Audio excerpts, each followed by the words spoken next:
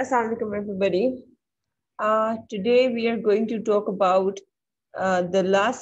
second last, in fact, classification of antidepressants, which is monoamine oxidase inhibitors. So let's start. We have covered up so far SSRIs, SNRIs, TCAs, 5 serotonin receptor antagonists. And today we are going to cover up monoamine oxidase inhibitors. And the next class would be atypical heterocyclic antidepressants, which would mark end of the topic of antidepressants. One very amazing thing to know about the antidepressants is this, and specifically the class that we are going to study today is monoamine oxidase inhibitors. So you see, this is the first ever drug that was made in order to treat depression, right? And just imagine now we don't use it at all. Monoamine oxidase inhibitors are used as second line of drugs and not the first line of drug because it's never the first choice to treat depression because of the side effects it offers, right? Uh, Side effects plus adverse effects, which we will be studying today. So you see, following World War II, large amounts of rocket fuel hydrazine was given to pharmaceutical industry. So in 1952, isoniazid derived from hydrazine was found to have anti-tubercular properties. Isoniazid was used to have mood elevating properties, and then later on, the drugs were discovered from hydrazine and non-hydrazine structures, right? Okay, so it's very important that you know that what are the medications that actually cause depression. So that includes retin A, interferon, corticosteroids, uh, varenicline. It is used to treat nicotine addiction. And then we have finasteride, which is used to treat hair loss. And then we have progesterone, which is an oral contraceptive. And then we have alcohol. And then we have opioids. So you see, all of these drugs can actually promote depression. So use it with care. Again, you see, a depressed person would exhibit no interest in anything at all. Okay, whatever is going in the surrounding, they won't care at all. And the person who is not depressed, you see, their brain activity would be functioning. They would be talking about their likes and dislikes. However, the people who are depressed, they won't uh, they won't speak about their likes and dislikes. And even if something would be happening in front of them, which they're disliking, they would say, okay, let it happen because we don't care anymore. And this attitude usually develops when you experience an immense trauma, right? An immense trauma that has affected you emotionally. And when I say emotionally, that means we have much more percentage of women who are diagnosed with depression as compared to men, because we women tend to be the emotional drama queens. Okay, so because of which approximately 70% of the diagnosed patients who have major depression, like clinical depression, they are women, and only 30% are men. So this is something which we need to identify, and it means we need to take care if certain events are happening which can affect someone, right? Okay. Again, I would want you to memorize every bit of the slide. I can literally like delete or cover up these and then give you in the exam to label these, okay? And these are very much important, so you should memorize it by heart, okay? All right. Again, my favorite, I think in every lecture I have shown you the structures. In third semester, we also talked about how exactly the biosynthesis looks like, but then I don't know why I felt that maybe you people have forgotten it, because I saw that there was no activity on my YouTube channel where you guys were looking at the previous videos. So I was like, wow, everybody in my class has super memory, which is not humanly. So I thought to inculcate in my slide again. Anyways, guys, so you see here, this is the first precursor. This is the hero of, of all of the compounds. And this is what we need in order to make all of the important biogenic amines that are needed by our body in order to be happy, in order to be motivated, right? Okay, so you see this phenylalanine, okay? Okay, guys, first of all, I want you to please look here, okay? See here, this OH, this OH, this OH, this OH, this OH, this OH, right? Can anybody tell me that what was the ring's name which has two OH attached to it? I I I do remember that I taught you this in in third semester. Can you guys recall your memory and then tell me? Awesome, Tanzila. Very good. Very good. So this is catechol ring. Okay, guys, this is very much important that you know that this is catechol ring, right? One second.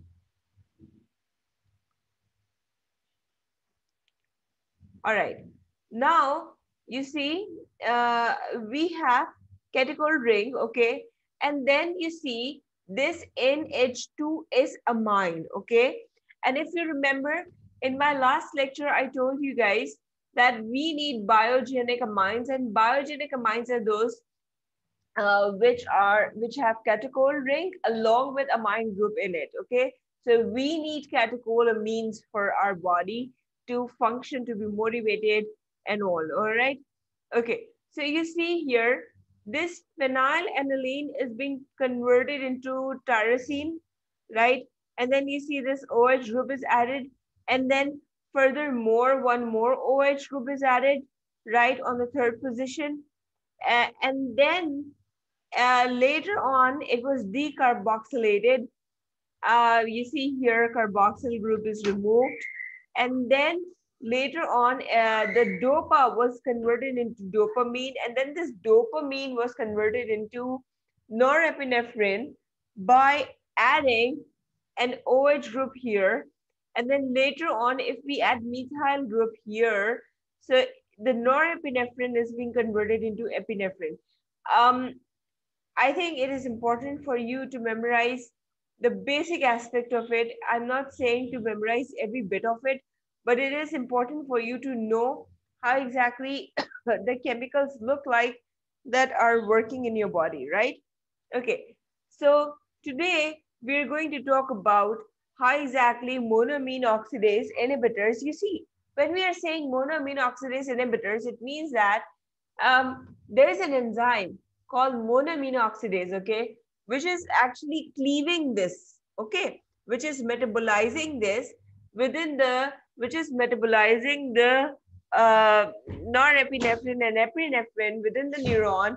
And that is why when we are taking monoamine oxidase inhibitor, it means the concentration of epinephrine and norepinephrine will be more in the synaptic cleft, right? Okay, so first of all, let's talk about monoamine oxidase. So it's a mitochondrial enzyme found in nerve and other tissues, such as gut and liver. Okay, in the neuron, it functions as a safety valve to oxidatively deaminate and inactivate any excess neurotransmitter molecules that may leak out of the synaptic vesicles when the neuron is at rest, right, everybody? So as I said, monoamine oxidase job is to metabolize the biogenic amines, right? Okay, so you see there are two types of monoamine oxidase, which is isoenzyme A and then isoenzyme B, all right? Okay, so you see monoamine oxidase A is going to metabolize serotonin, norepinephrine, dopamine, and then tyramine. However, monoamine B metabolizes dopamine, phenylethylamine, right? Uh, about monoamine B, we should know that within the brain, okay, if serotonin levels are super high, so monoamine oxidase B would also metabolize serotonin within the brain. Okay, so when we talk about location of monoamine oxidase A and B, so A is present in brain, gut, liver, placenta, and skin. However, B is present in brain, platelets, and lymphocytes. Now let's talk about classification. You see, we have first of all non-selective monoamine oxidase inhibitors, which are pretty dangerous because they are going to affect both of monoamine A and B, right? Okay, so then we have in it phenelzine, and then we have tranylcypromine, and then we have ipronazid. Oh God, I don't know what's happening with my children today. Hell. Okay, sorry. So the adverse effects it is causing is hypertensive crisis, liver toxicity, and hemorrhage.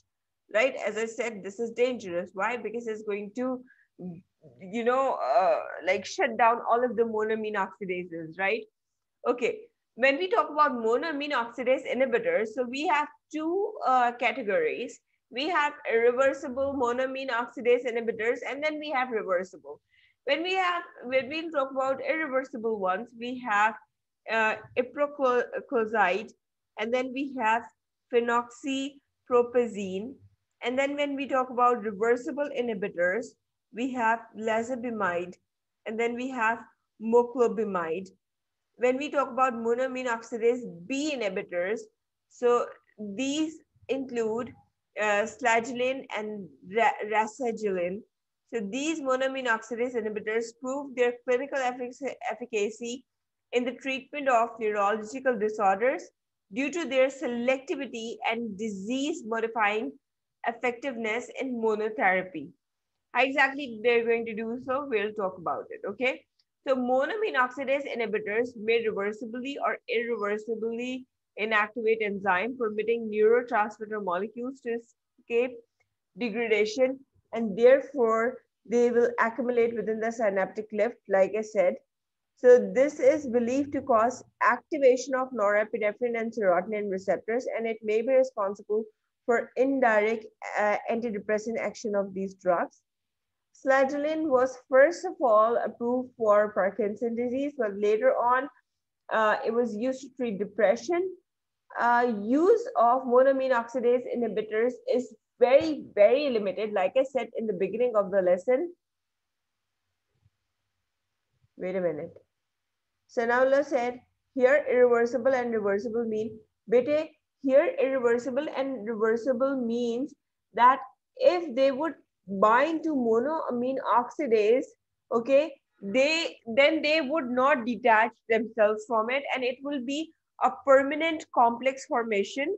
Okay. However, when we talk about reversible inhibitors, it means that a substrate complex would be formed with the enzyme, and later on, it would detach from it, and then monoamine oxidase can do its work. Okay. All right.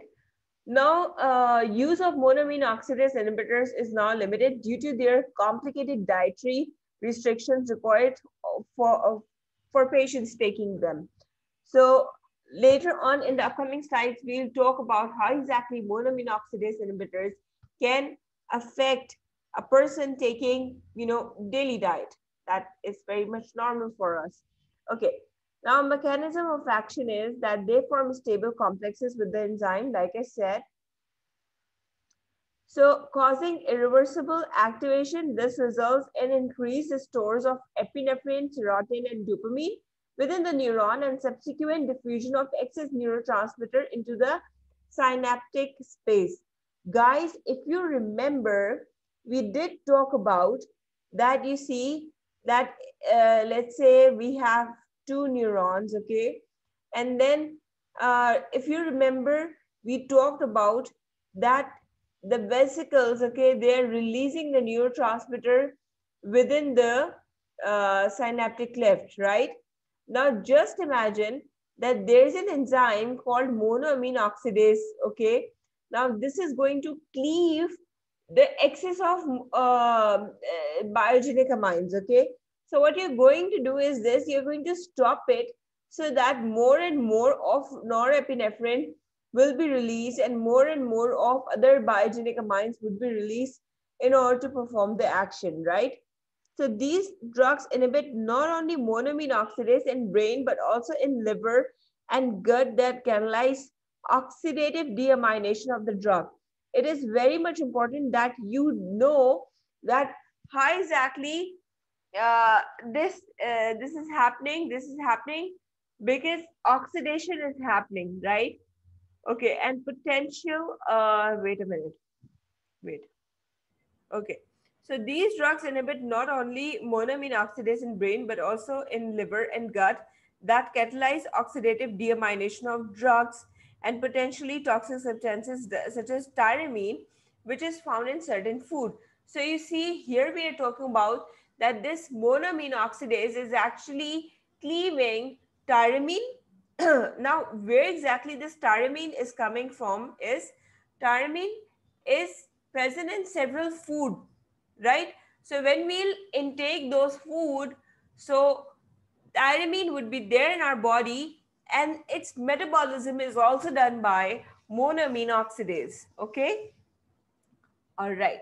So the monoamine oxidase inhibitors therefore show a high incidence of drug-drug and drug-food interaction. Selegiline administered as transdermal patch may produce less inhibition of drug and hepatic monoamine oxidase at low doses, but it avoids first-pass metabolism. Now, actions. Monoamine oxidase is fully inhibited after several days of treatment. The antidepressant action of monoamine oxidase inhibitors, like that of SSRIs and TCAs, is delayed several weeks.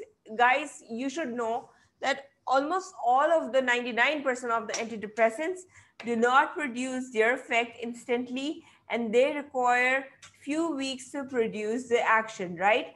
Then we have selegiline and phenylcypromine have amphetamine-like stimulant effect that may produce agitation or insomnia.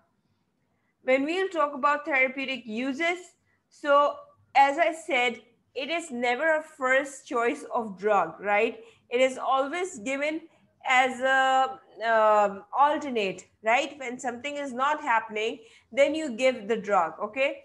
So monoamine oxidase inhibitors are indicated for depressed patients who are unresponsive or allergic to TCAs, or who experience a strong anxiety. Patients with low psychomotor activity may benefit from the stimulant properties of monoamine oxidase inhibitors. These drugs are also useful in the treatment of phobic states, a special subcategory of depression called atypical depression may respond preferentially to monoamine oxidase inhibitors. Atypical depression is characterized by liable mood, rejection, sensitivity, and appetite disorders. Because of their risk for drug-drug and drug-food interaction, monoamine oxidase inhibitors are considered to be last-line agents in many treatment venues. Okay, so this is always the last line. When we'll talk about pharmacokinetics, so it is well absorbed orally. It produces antidepressant effects. Again, it requires 2 to 4 weeks. Then enzyme regeneration when irreversibly inactivated varies, but it usually occurs several weeks after termination of the drug. Thus, when switching antidepressant agents, a minimum of 2 weeks of delay must be allowed after termination of monoamine oxidase inhibitor therapy and the initiation of another antidepressant from any other class. Monoamine oxidase inhibitors are metabolized and excreted rapidly in urine. When we'll talk about adverse effects, so you see, uh, Monoamine oxidase inhibitor, you just kind of memorize it as a mnemonic, that these are the mnemonics. And this is what adverse effects can be produced from. M, we'll talk about massive hypertensive crisis risk. And then A is for avoid tyramine. And then O is OTC drugs. That is calcium and acid, acetaminophen, and SEDS, okay? And then we have other antidepressants such as SSRIs, monoamine oxidase inhibitors, and TCAs. Don't co-administer them. And then we have, with all antidepressants, we have an adverse effects that is it increases the suicide risk, right? Okay. Uh, when in the outcome in the previous slide here, we talked about massive hypertensive crisis, okay, and then we'll talk about avoid tyramine. We do understand the last three of the boxes, but I think we need to talk about the first two, that is why exactly and what exactly can cause massive hypertension. Why exactly should we avoid tyramine, okay? So as I said, tyramine is actually present in the food. Okay. And what kind of food would have tyramine? They would include sources like cheese, red wine, and several fish. Okay. So you see, these food contain tyramine. Now, what exactly will happen is, as soon as tyramine would enter in the bloodstream, okay, now what will happen is this tyramine will get into the neuron from the transporter, okay, and then this tyramine would actually get into the vesicle and kick off norepinephrine. Guys, I'm repeating. You see, tyramine entered into the neuron to the norepinephrine transporter. It kicked off norepinephrine from its vesicle and then got inside the vesicle. Okay. As a result, a lot of norepinephrine is now released within the neuron, right? And then it would leak out through the transporter, okay, through the norepinephrine transporter, all right. And then this norepinephrine would actually come and bind to alpha and beta receptors, and as a result, stimulant effect would be produced, right?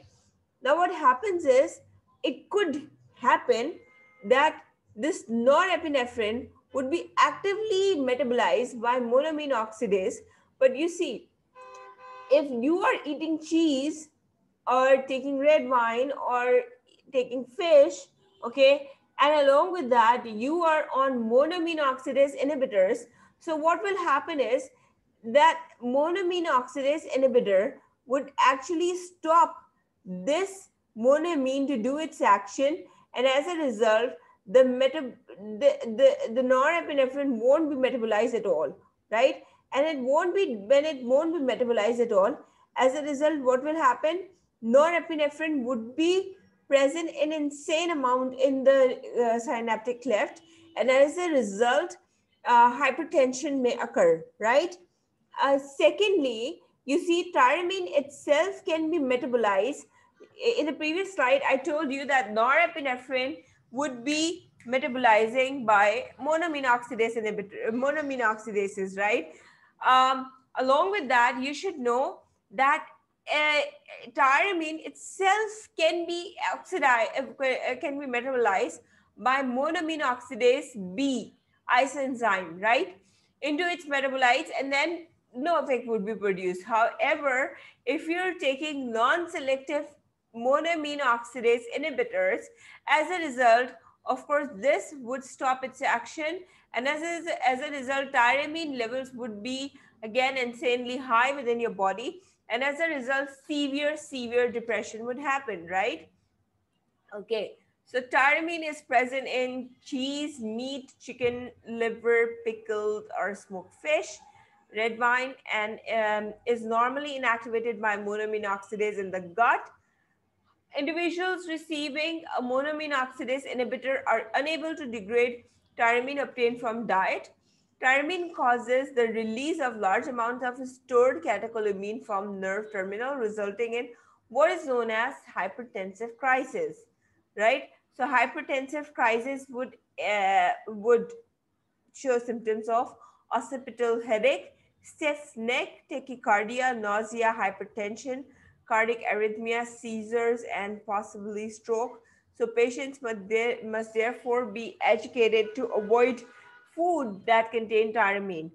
Then we have phentolamine and prazosin are helpful in the management of tyramine-induced hypertension, right? Okay, so again, like I said, all of these drugs, antidepressants, are actually promoting suicidal thoughts within the individuals. Okay, so it is, if you remember, ever since we started the topic of antidepressants, we are talking that these medications would actually be producing suicidal thoughts. So the treatment with monoamine oxidase inhibitors may be dangerous in severely depressed patients with suicidal tendencies. Purposeful consumption of tyramine containing food is possibility. So other possible side effects of treatment with monoamine oxidase inhibitors include drowsiness, orthostatic hypotension, blurred vision, dry mouth, dysuria, and constipation. Monoamine oxidase inhibitor and SSRIs should not be co-administered due to risk of life-threatening serotonin syndrome. Both types of drugs require washout period of at least 2 weeks before the other type is administered, with the exception of fluoxetine, which should be discontinued at least 6 weeks before a monoamine oxidase inhibitor is initiated. So combination of monoamine oxidase inhibitors and bupropion, bu, wait a minute, bupropion can produce seizures. That is it, everybody. Thank you so much.